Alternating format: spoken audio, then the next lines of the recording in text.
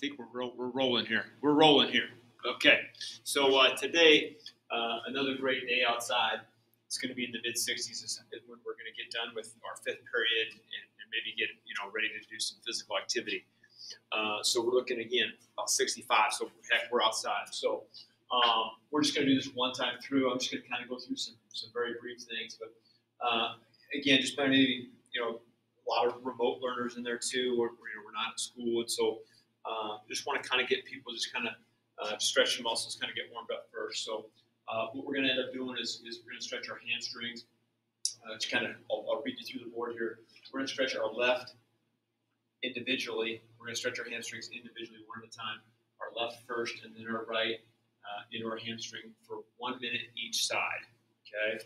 So the old school of stretch is going to be on the floor, simply one leg out, one leg bent, and we're reaching out for that toe with both hands equally. If I'm stretching my left hamstring, I don't just want to reach out with my left hand. I want to try to reach out with both my right and my left. Okay, so we're going to do a minute to each side. While I'm on the floor, I'll describe number two.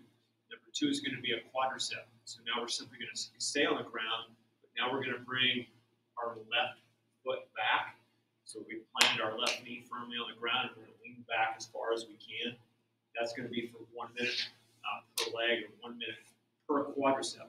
After we kind of get some flexibility a little bit in our hamstrings and our quadricep, then we're going to go outside and we're going to go for a 6 minute run walk. If we can run the entire 6, that's great. We could be approaching maybe maybe a half mile or a mile even. I know that's a really fast mile pace, but maybe we're getting in a half mile, something like that, over a 6 minute time frame. When we come back to our home base from that 6 minutes, we're just going to do some things for our core and for our upper body. So we just got some basic good old school 4-point planks, 3 sets of 30 seconds, some push-ups with 3 sets of 15 reps, 15 push-ups, just to kind of give us a little bit of break from being on that 6 minute run. It's just a way to kind of catch your breath, and then we get right back at it for again another 6 minute run / walk. Maybe that's our the second half of our 1 mile, in which we get another half mile in or something around that distance. When we get back from that, then we're going to continue on with what we started with, and that's just going to be now to stretch out our hamstrings again. 1 minute each hamstring, 1 minute each quadricep, and now when we're down here stretching, we should be able to reach out just a little bit further or go back a little bit further on our quad stretch. Our muscles are a little bit longer than when we started. Okay, so that's our whole going to be our outdoor PE today. It's about 30 minutes. Again, you're probably going to get in maybe about a mile or so of running or walking.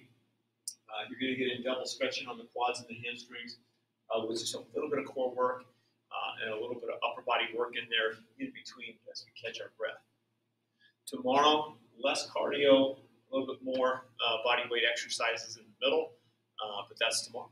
Okay, same weather tomorrow as today. At least that's what it's looking like.